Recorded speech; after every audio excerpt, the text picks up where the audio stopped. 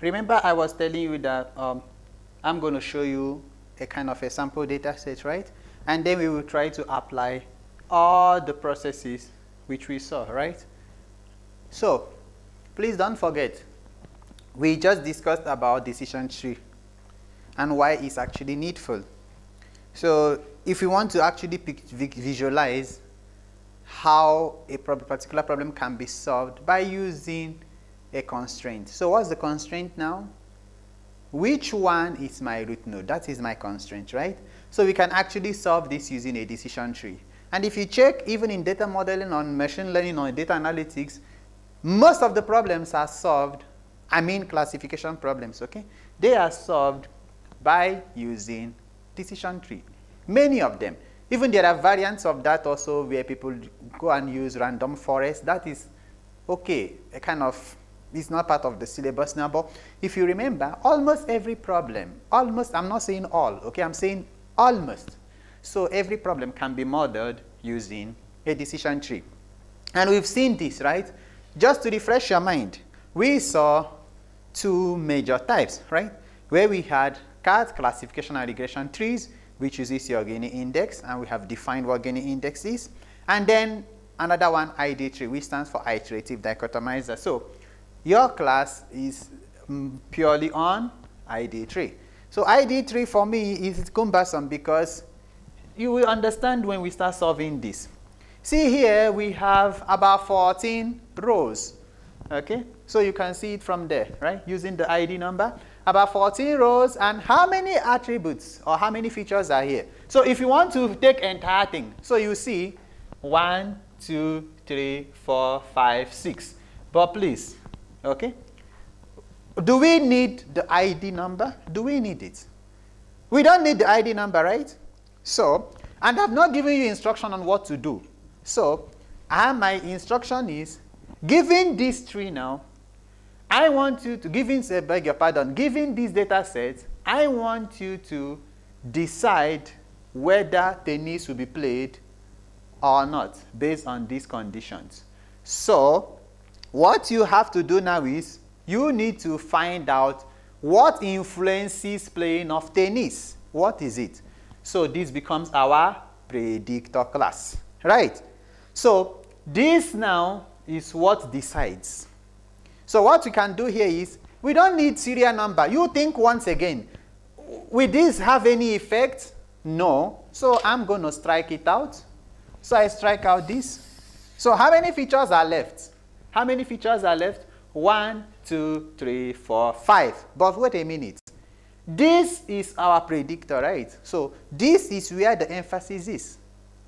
So I know that now I have what? 4 features. 1, 2, 3, 4.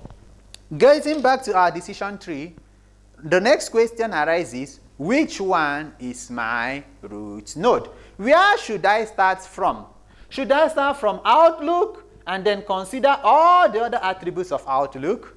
Or should I start from temperature and consider all the attributes of temperature?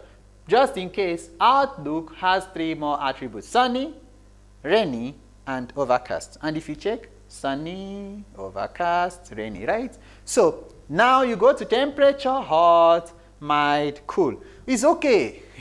See, somehow we got the data set, right? So we don't want to say whether this data set is a true representation of a problem which can be solved with a decision tree. We have to try, right? So we cannot just conclude without trying. So again, we look at humidity. You have other ones, high, normal.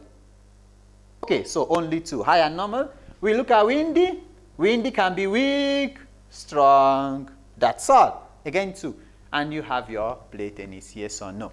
So let's recall how we solve this. First step, you have to compute the entropy for the entire data set. And you know the formula, right? Fine. So next, for every attribute or feature, say example, we have taken Outlook. Let's start from the first one, okay? So what are the attributes of Outlook, or what are the features? Sunny, rainy, overcast, right? So for every attribute of this Outlook, we have to calculate their entropy. So since it's a subset of the main entropy, please remember the entropy of the entire set is designated as entropy of S. Entropy of the subset is designated as entropy of A. So for the entropy of S, we are going to use entire sample. So for the entropy of A, we are going to use a more reduced table, and you will see that now. After that, we calculate the average information gain. We calculate the gain for the current attribute. So we pick the highest gain attribute. And since it is iterative, we repeat this process of dividing and checking, taking out the one which has the highest information gain until we arrive at a pure leaf. So I'm going to wipe this now, and enough of talking, we get started. All right. So first thing what we have to do, we need to consider how many positive examples are there. You have to tell me. Please, I still request all of you to somehow pause the video, start solving. Afterwards, you just cross-check. See, if you check if you talk to your seniors also, we do this in class, right? So I want you to pause the video right now and take your pen and paper. Don't say, okay, I'm wasting. Actually, even I wasted time writing this, right? So why can't you waste that time and write it? Please remember, we are not wasting time. What you call wasting time, see, we actually trying to, reinforce whatever we have learned. So don't call it waste of time. Okay, you write this, take a sheet of paper, and let's solve this together. So the first step, we have to compute our entropy for the entire data set. So we start by this entropy. So step 1, right? So I'll call it step 1. I hope you can see the board, please. So step 1, we calculate the entropy of S.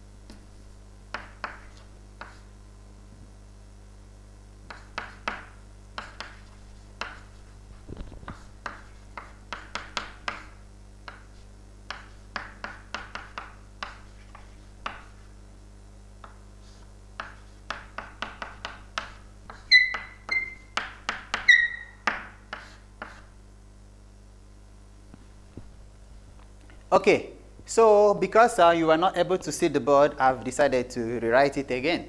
So if you see here, we arrive at this, all the positive examples, we got 9 of them. You can check again, you can cross-check, okay? And then for all the negative examples, we got 5. So what's the sum of them? P plus n is what? 14. So let's plug in the values here now. So we have minus p upon p plus n into p upon p plus n log base 2 minus n upon p plus n into n upon p plus n log base 2. So we solve this, and then we are able to get 0.940. Now, please remember, this is the entropy of S. So what do we have to do next? According to algorithm, so we move to now this enters step 2. So in step 2, it says for each attribute, for each what? Attribute. So for each attribute means what now? So say for each attribute, what do you think we want to compute? You guessed it right. We want to compute entropy of A. So for each attribute, say now we have to choose, what are the attributes here? Outlook, temperature, humidity, windy. Outlook, temperature, humidity, windy. So let's take now outlook. So if we take outlook, what are the entropies of A now? Entropies of A means what? The subsets or subgroups of these attributes subgroup of this attribute outlook, which is sunny, overcast, and rainy. So we need to calculate the entropy of entropy A for what? Tell me. Sunny, overcast, and rainy. Overcast and rainy. So how would this be possible if we don't make a smaller subsets? So what we do now is we make small tables. So here I have outlook and I have play tennis. For which one? Outlook, play tennis for sunny. So please tell me, sunny. How many sunnies can you get there? 1, 2, 3, 4, 5. Right. Sunny, 2, 3, 4. Sunny, sunny, sunny, sunny, and sunny. Now, let's check their equivalents. Now, if we go to play tennis, for the first sunny, it was no. Second sunny, again, it was no. So, first sunny, nahi. Second sunny, nahi hai. Third one, what do you have for sunny? Please go with me. Sunny, yes. No, sorry, that was rainy. Sunny, no. Sunny, yes. And sunny, yes. So I have no, yes, yes, right? I have no, yes, and yes.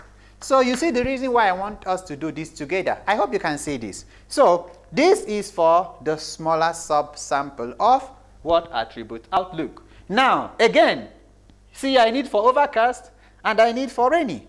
So let me try to fit the tables here. Next one, this is for overcast. Oh, I think you won't be able to see if I go that way. So sunny, I'm going to reduce this small again.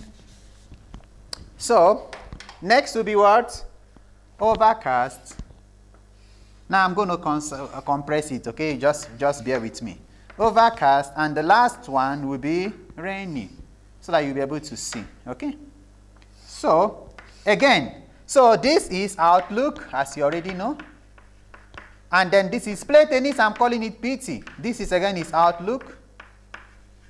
I'm calling play tennis PT. 1, 2, 3, 4, 5. Again, 1, 2, 3, 4. I'll tell you why. See, I know that total number of records here, or rows here, or samples here, okay, they are 14. I've taken 5, right? One will be 5, another one will be 4. Ashte, fine. Now let's go to the one, I think. Now the next one is what? Overcast. Overcast, let's see. 1, 2, 3, and 4. Overcast. 1, 2, 3, and 4. And I know that all the overcasts are yes, yes, yes, yes, yes. So I go here, overcast, yes, yes, yes, and yes. So this is overcast. Right. Now, what is left now is what? Rainy, right? So obviously rainy will be 5. Yes, I hope you agree to that. So rainy, rainy, rainy, rainy, rainy. Now, let's check the equivalence, okay, in play tennis. So let's go there now. Rainy, the first occurrence of rainy is yes. Second is yes. So let's put them before we forget. Yes, yes. Now, third of rainy is nahi, no, fine. The fourth one, rainy, is yes, and fifth is no. So we have yes, and fifth is no. So we are going to calculate next entropy of what? A, right? That is entropy of what? Outlook, no? That is my A. What is that? Respective value of the outlook, right? So the first one, what we have to do is entropy of sunny. Are you there? Fine. Please, the formula is still there, okay? It has not changed. So we call it entropy of outlook.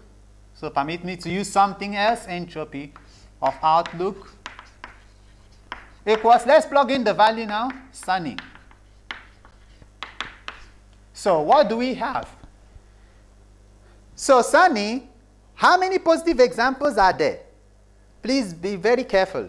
Remember now, when we are calculating the sub-samples, we cannot use P plus N of the entire data set. That's why we made this table, right? Fine. So let's check now, how many positive samples are there? So I'm going to put it here, plus positive. How many of them? Quickly. 1, 2. So obviously, negative samples will be what? 3. Which is what? Minus 2 upon 2 plus 3 is 5 log base 2 into 2 upon 5. Then minus negative samples, 3 upon 5 log base 2 upon, again, 3 upon 5. Okay, so grab your calculator and punch the stuff. Okay, evaluate this quickly. You will see it boils down to 0.971. We have to repeat this again for what? Outlook, right? Outlook equals what now? Rainy. Rainy. So for rainy, let's go there quickly. So positive samples are 3, negative 2. Please don't get confused now. Please look here. Here positive samples were 2, negative 3. Here is just the reverse, right? So positive samples here will be what again? P3. P positive is 3. P of negative is 2. Now, same thing here. We now see minus 3 upon 5 log base 2 of 3 upon 5 minus then 2 upon 5 log base 2 of 2 upon 5. See, don't you think this will be the same answer? I mean, if you compute this, don't you think it will be the same? Are you with me, guys? You check. It's going to be the same. So we have 0.971.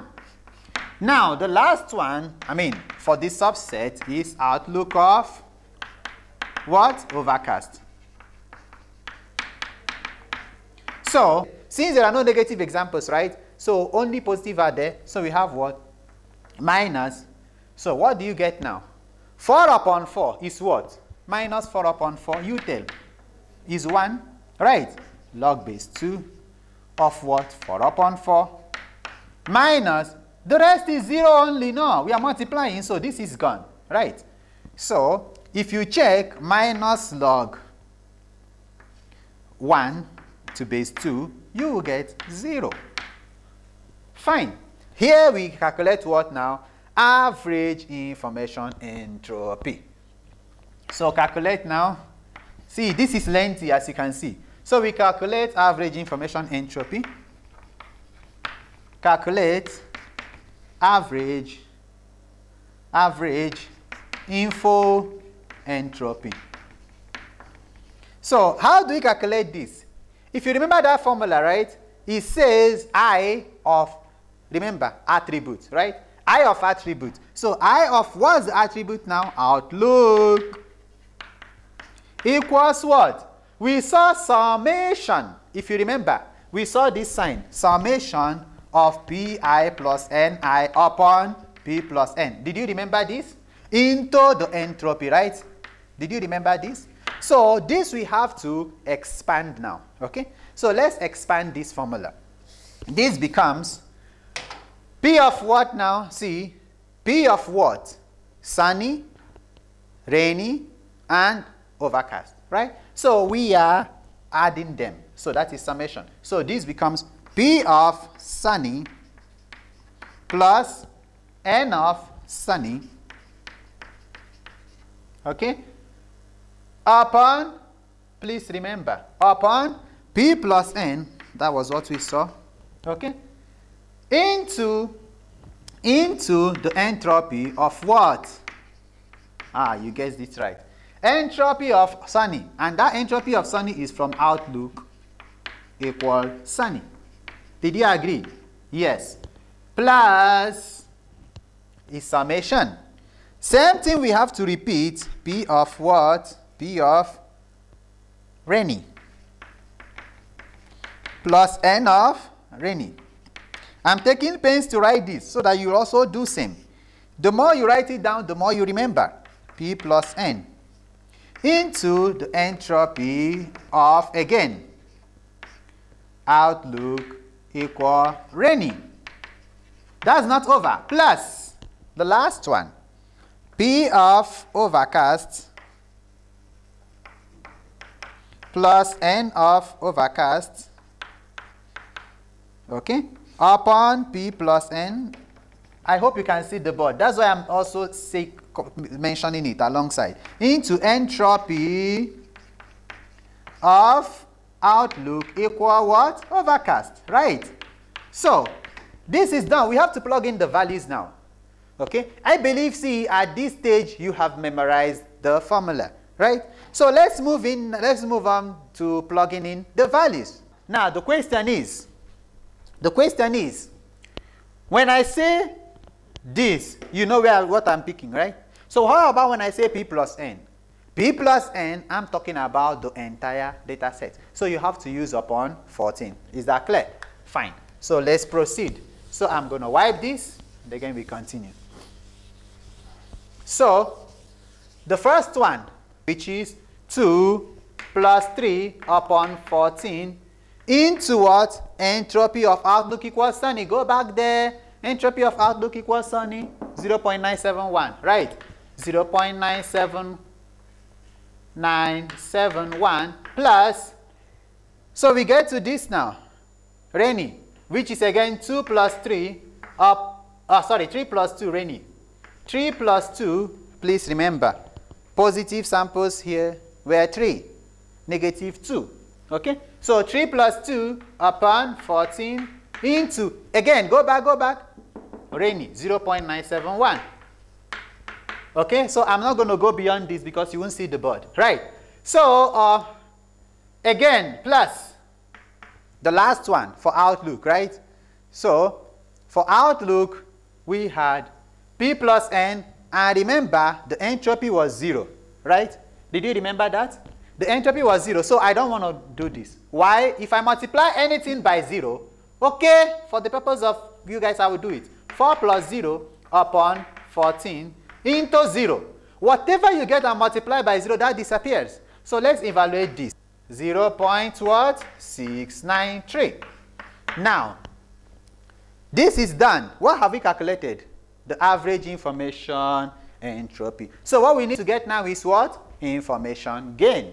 So calculate information gain. So info gain, I'm going to abbreviate it, okay? Is the difference, right? Remember, entropy of what?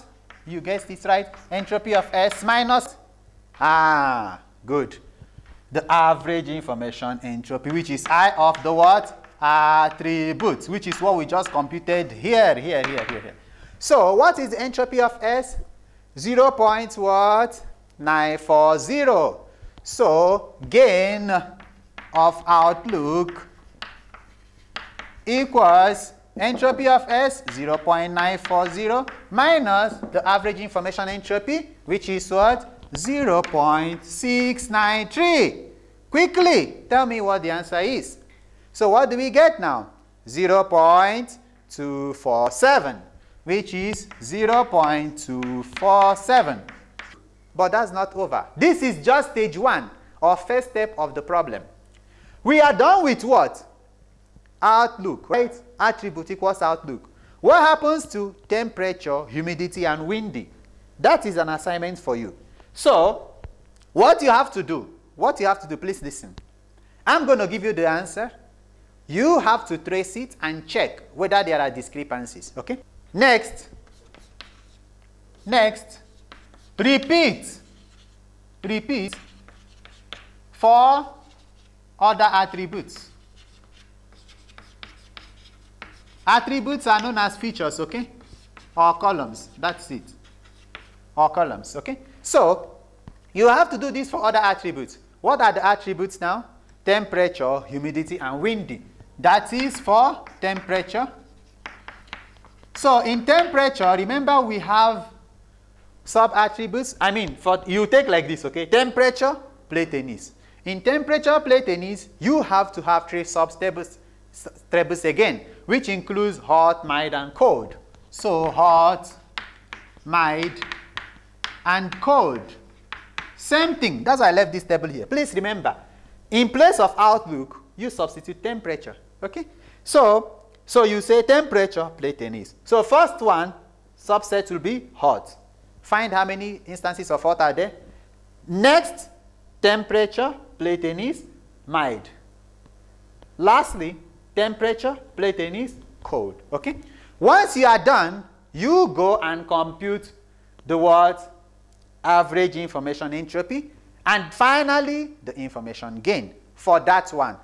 So I've calculated the gain, which is 0.029. Even if you don't see it, but I just mentioned it now, okay? 0.029. Now, after that temperature is over, you have to repeat the same process again for humidity. So you repeat for humidity. Make some subsets of that also. And for humidity, you have high and normal. So for high, you make again. And for normal also, you make another table. Okay? So same thing. Humidity, play tennis. Okay? For humidity, high. Then again, humidity, normal. Humidity. See, please remember. Humidity, play tennis. Humidity, play tennis. This will be for high. That will be for normal. Okay? Fine. 0.152. So this is the gain for that, okay? So 0.152. And lastly, you have to compute for windy. So windy. So in windy, what do we have? In windy, then you have strong and weak. Again, you repeat the same thing, strong and weak. So, and again, you calculate, follow the same process, calculate the average information entropy, calculate the information gain, and at the end, the information gain boils down to be 0.048. Which is 0.048. Now, you enter step 4, okay? Sorry, yeah, you enter step 3, please. You enter step 3. The step 3 says what? Pick the highest gain value, right? So for me to pick the highest gain value, let's put this in a table. So I'm going to put it here now. So please look here.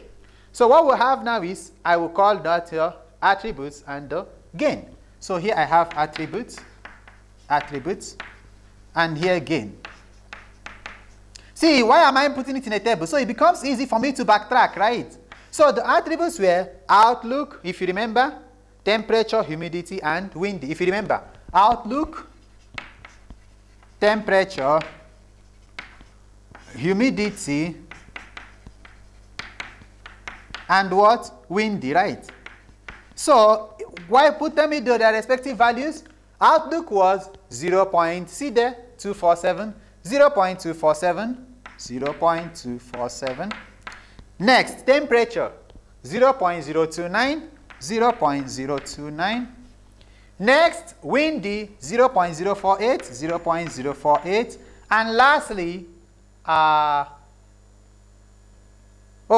humidity. Humidity, 0.152. And lastly, windy, 0.048, right?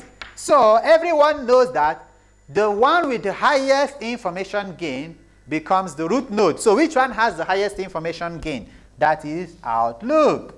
So I circle it now. So with this, I'm going to leave you at the first stage of the tree, okay?